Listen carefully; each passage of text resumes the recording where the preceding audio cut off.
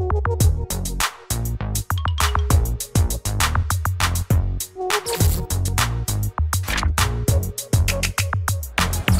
program is a useful program. The idea is to enlighten the youth, enlighten ourselves about polity, governance, and nation building.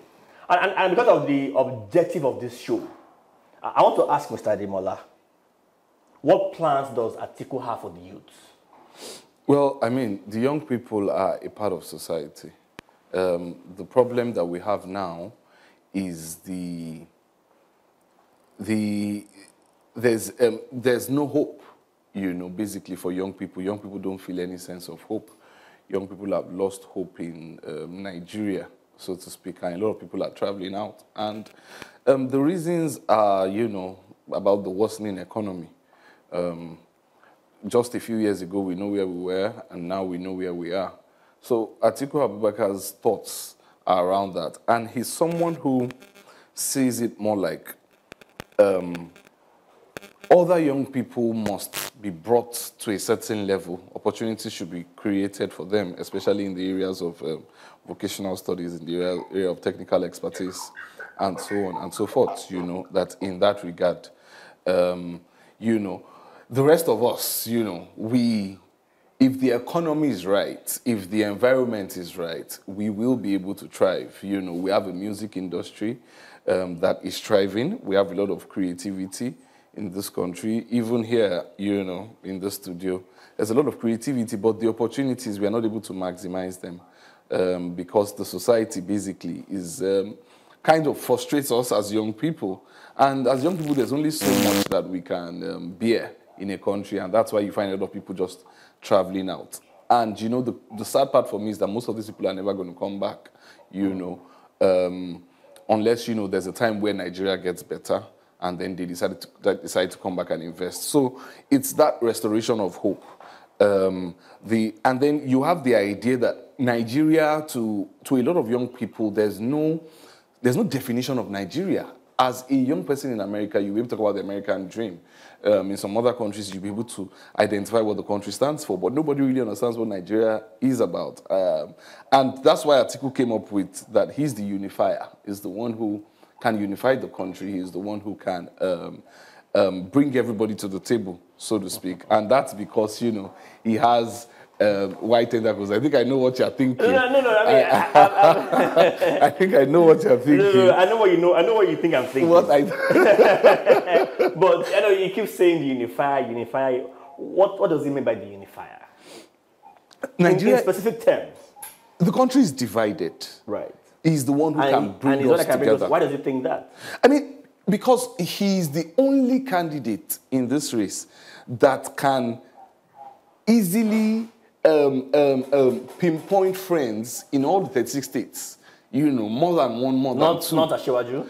Bola Tinubu is more of a Lagos figure. Bola Tinubu is more of a Lagos figure.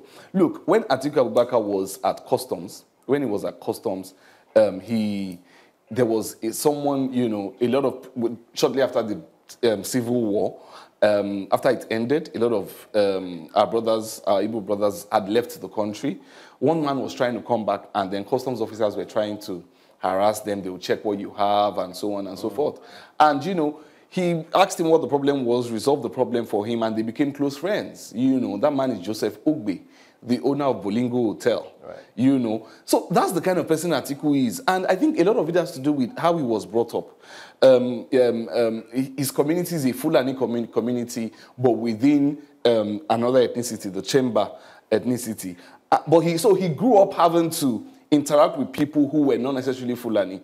And so he's that kind of person who doesn't see ethnicity first. He doesn't see you as a Yoruba person first before seeing you as a Nigerian, So that quality for me is outstanding.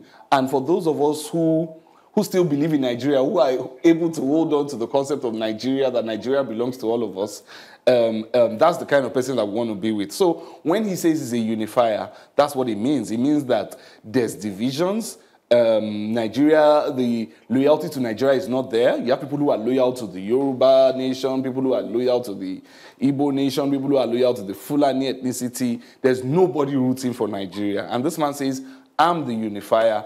I can bring everybody together. You don't think Peter Obi is a better unifier? I mean, I've seen Peter Obi candidacy come from the past, 2-3 months after he joined Labour Party and got the ticket to be the presidential candidate. I have seen rallies and marches done in literally every state in this country. North, south, west, east. And 1 million marches.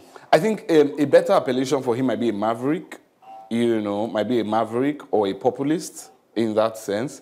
He's not, you have to be proven to be a unifier. Atiku Abubakar is somebody who basically staked himself as vice president. And that's one reason why some people don't like him in the north. He's somebody who, the south, the so-called south, has never had a bigger friend, a bigger politician friend in the north than Atiku Abubakar. As a matter of fact, one of his motivations for being in politics is the vision of his late mentor, Shehu Musa Yar'Adua. Shehu Musa Yar'Adua said he was going to build a bridge from the north of Nigeria to the south of Nigeria. He wanted to be that bridge.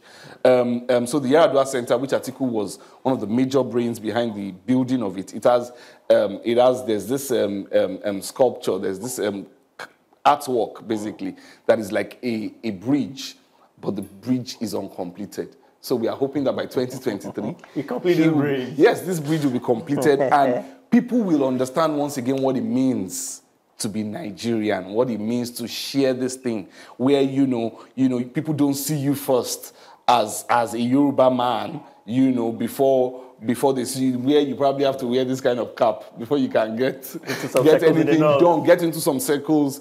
So he's that one person that we believe can be that. And I think, young people will benefit greatly from that kind of governance. Talking about Atiku being a unifier, what is his view on the Muslim ticket of the APC? His view basically is what he believed in before. In 2007, and he said this, in 2007 he was in the same party with Bola Ahmed Tinubu, and Bola Ahmed Tinubu wanted to be vice president. But Atiku had to reject it and say, look, you can't. It's simply not fair.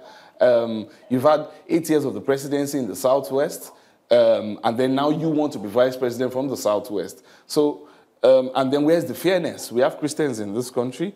This country is not just the Muslims. So, and he went and picked Senator Ben Obi, and that was his running mate at that time. So that's his view, basically, that it is unfair to the Christian population to have a Muslim ticket in a multi-ethnic country. That's such a ticket is the opposite of what it stands for. It's the opposite of a unifier. That's a very divisive ticket. So you personally think that it matters the faith of our candidates? Oh, it does. You see, because one of the things that I've been seeing with this black movement recently is that like the black movement abroad, a lot of it started under Donald Trump. Black Lives Matter and those things, is that representation matters, Coming into the studio, for instance, the fact that I see a lady behind the camera, if I have my daughter with me, what it says to her is, oh, you mean I can also become a camera woman? I can also do this kind of thing.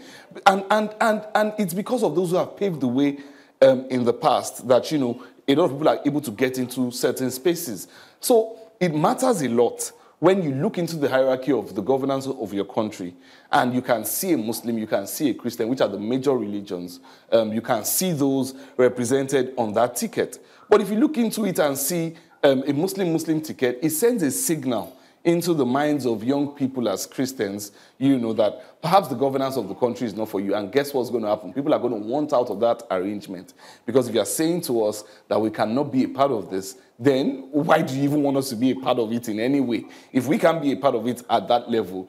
And I think, it's really, it's for me, it's kind of it's almost a slap on the face of Northern Christians, basically, to say that they are not good enough. And I'm happy that a lot of Christians in the government are making it known And look, we are not comfortable with what's going on. We are not comfortable with it, you know. You have a presidential campaign council, Lushibajo is not there. He's a Christian. You'd have expected that, you know, he should. Dogara, Yakubu Dogara is not there. Babachir Lawal is not there. Boss Mustafa, who's the SGF, is not there. They are saying, look, if we are not good enough, then you